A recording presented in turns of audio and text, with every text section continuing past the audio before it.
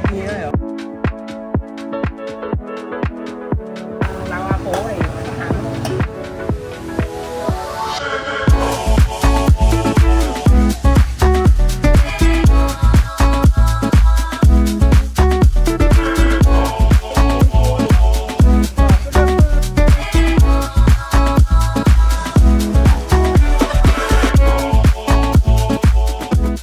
Hey guys, welcome back to my channel. I recently spent 5 days in Penang, Malaysia, staying with family as my partner's mother is Malaysian and she still has an apartment in Penang and still has lots of family living there.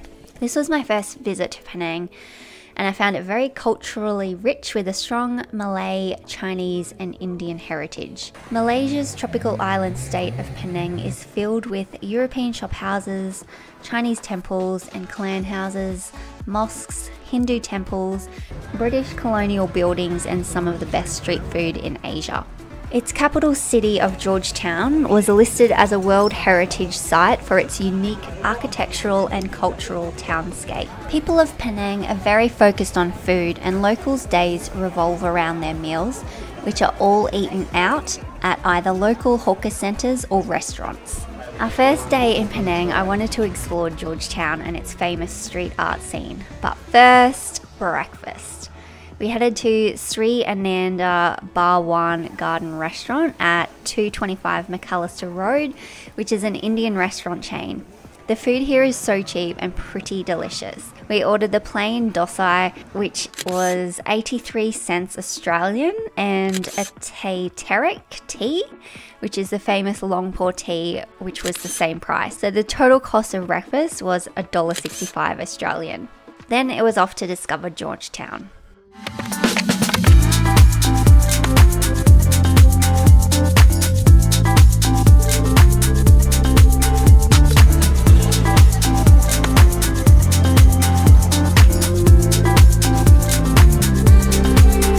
Georgetown is one of those rare frozen-in-time cities which mingles with today's modern lifestyle while maintaining its historic charm. I absolutely loved exploring Georgetown and wish I could have spent more time there. Georgetown is a must-visit spot in Malaysia and is without a doubt the king of street art. Hundreds of murals are painted on the walls in a small radius of the old town, which has now developed into one enormous art trail. You can explore easily on foot or you can hire a scooter for about 20 ringgit per hour if you are short on time. I will put a link to the street art map in the description below. In 2012, the street art scene exploded after the artist Ernest Zakharevich, I probably said that wrong, now known as Asia's Banksy, created 6 wall paintings that included physical elements in the celebration of the annual Georgetown Festival. The murals soon became famous worldwide, and one in particular, Children on a Bicycle, is one of the most photographed spots in the city. My personal favourite is Boy on a Bike, found in Arqui Street. You can't wander the streets without seeing some form of street art. It's really cool.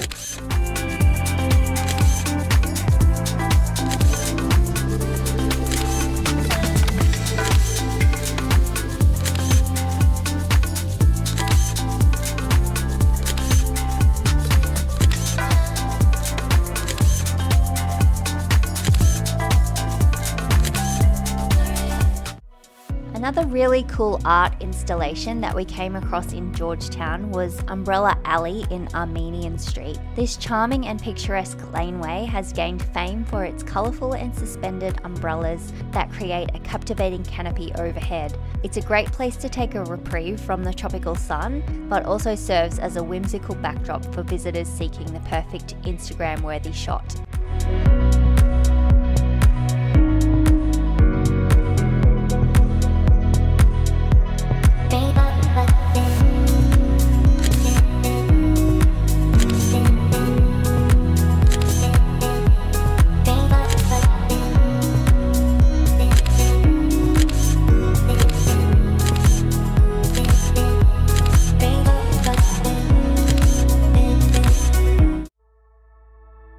After all that exploring, we had worked up an appetite, so we headed to New World Park Food City in Georgetown, where locals head for Penang hawker food.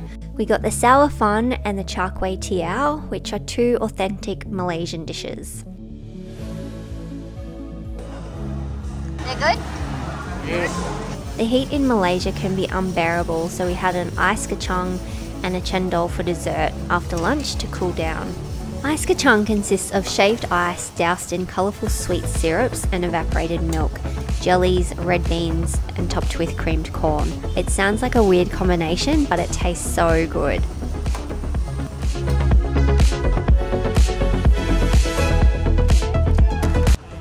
Again, these dishes are so cheap, they cost about $5 Australian for lunch and dessert combined. These desserts are so refreshing, cooling and delicious, and just what you need in the heat of the day. And cendol, which is the green dessert, is coconut milk based, and I really loved this one.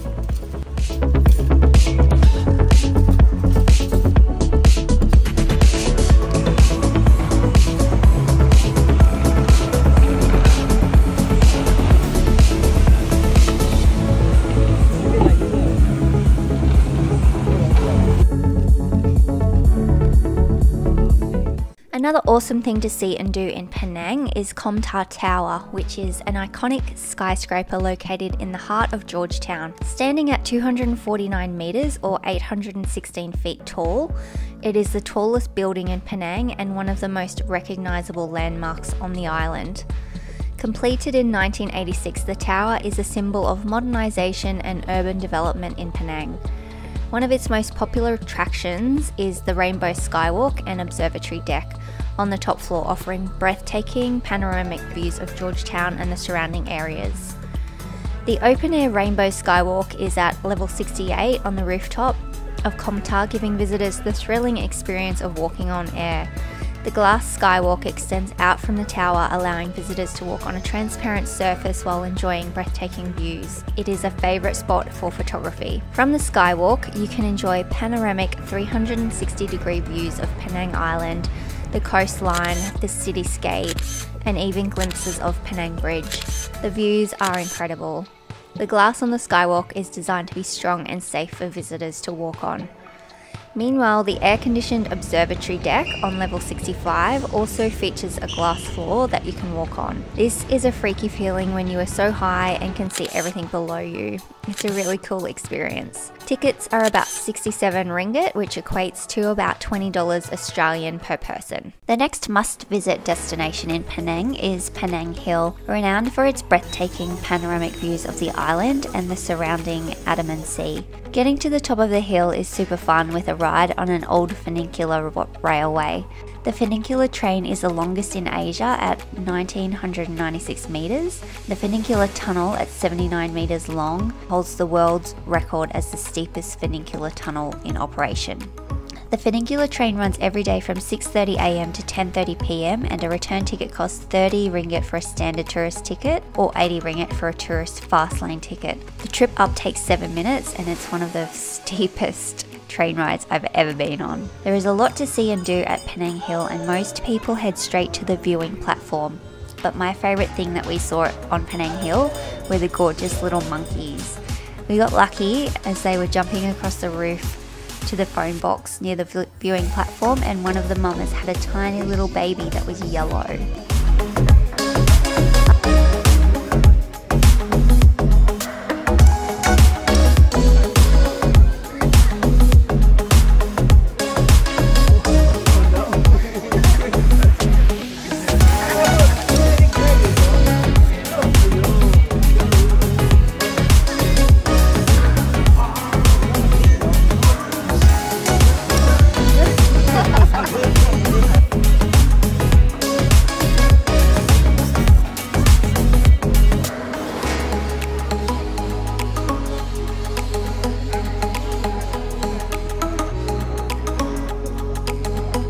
After checking out the views, we headed up to David Brown Restaurant and Tea Terrace behind the viewing platform. Here we had perfect views over Penang Island while we enjoyed some refreshing cocktails as we watched the sun go down.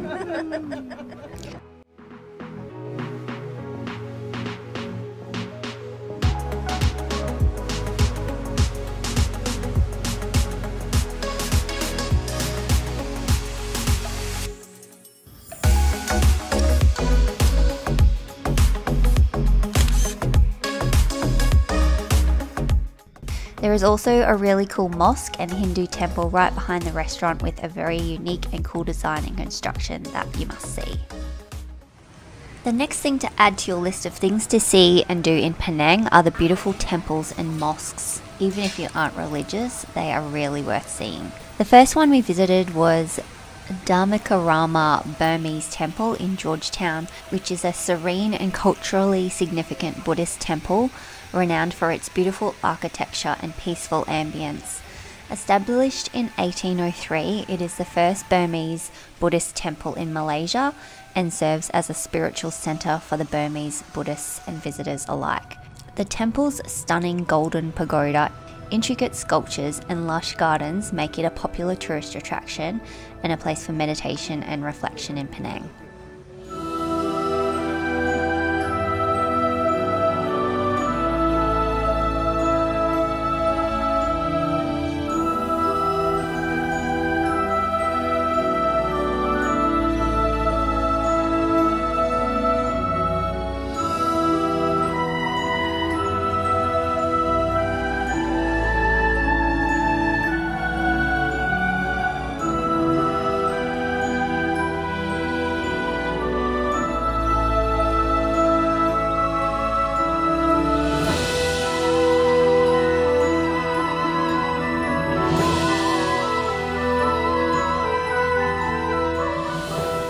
The Chaya Mangalaram Thai Buddhist temple is a striking and revered religious site. It is most famous for its colossal reclining Buddha statue, which measures 33 meters or 108 feet in length, making it one of the largest in the world. The temple complex also features exquisite Thai architecture and is a place of worship and contemplation for both locals and tourists, offering a serene atmosphere for spiritual reflection and appreciation of Thai Buddhist art and culture.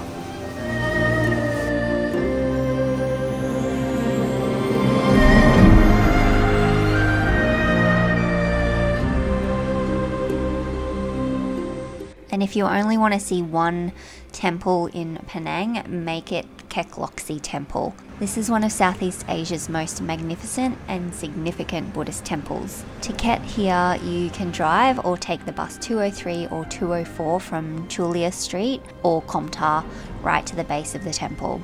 Kek Lok Si is magnificent.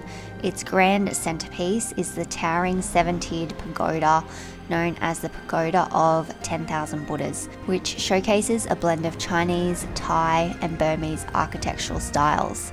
Nestled amongst lush greenery, this sprawling temple complex also houses various halls, gardens and statues, including a giant bronze statue of Kuan Yin, the goddess of mercy, and the views over Penang Island are absolutely stunning.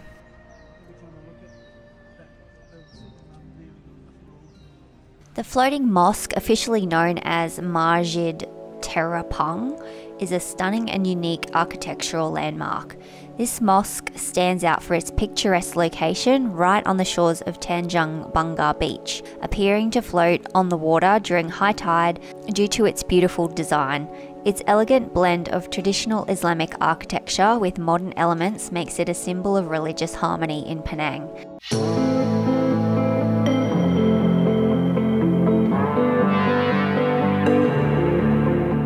Now, being a landscape and travel photographer, of course I sussed out amazing places to photograph at sunrise and sunset. The Clan jetties was number one on my bucket list, as they basically are a landscape photographer's dream come true. A rickety old jetty surrounded by water, facing the perfect direction for sunrise. And thankfully the morning we went there, the sky lit up with some pinks and purples.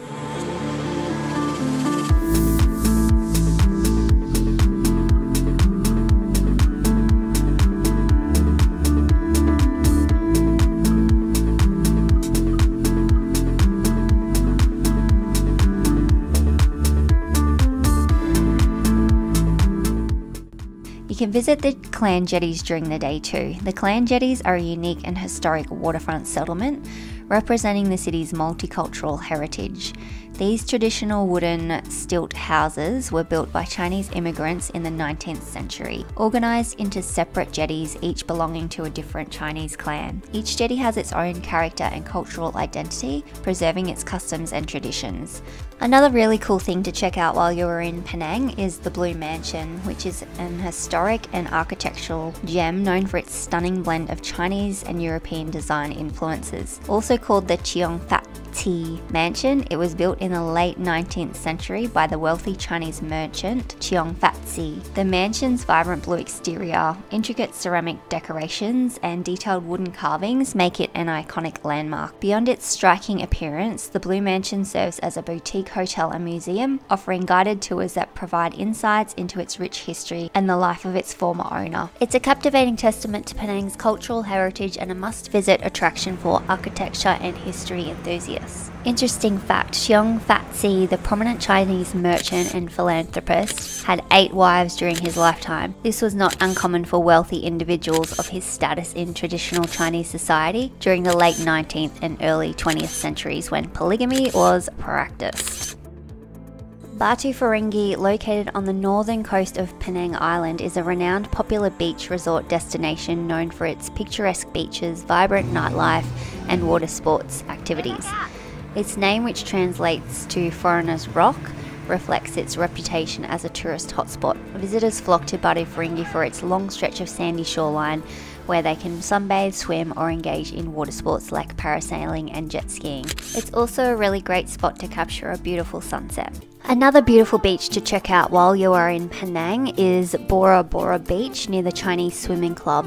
I loved this location for sunset photos as you get some of the high rises along the coastline with the sun going down behind them, and there were some beautiful rocks in the water to photograph too.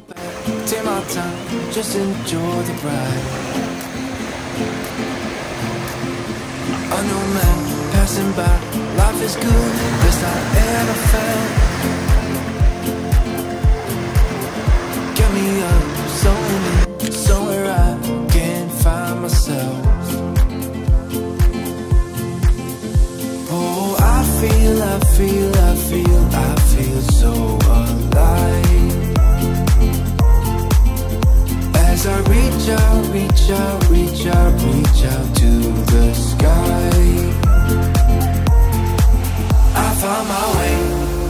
I found my way.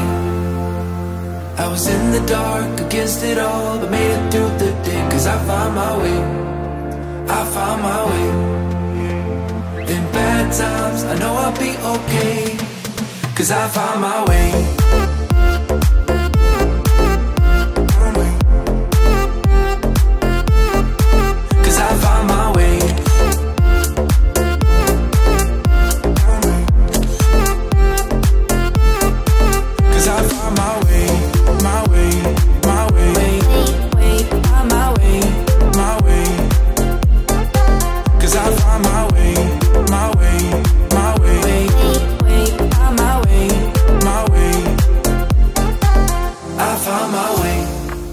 Now, it's time to share some of the best hawker locations around Penang for food.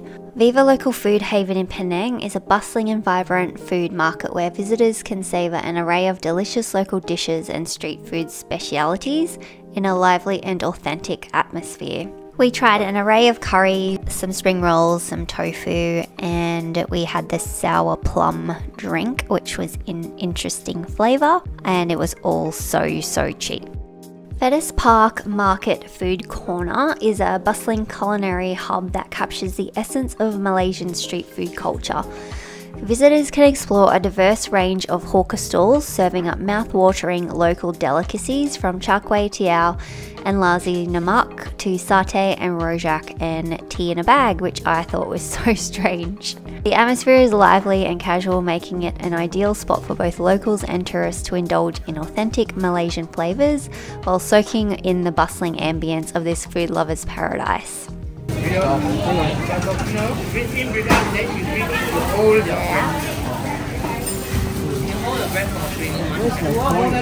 What is it? Iced tea. In a bag. Yeah, in a bag. It's hot. Yeah, eat it now. Hurry, sit down.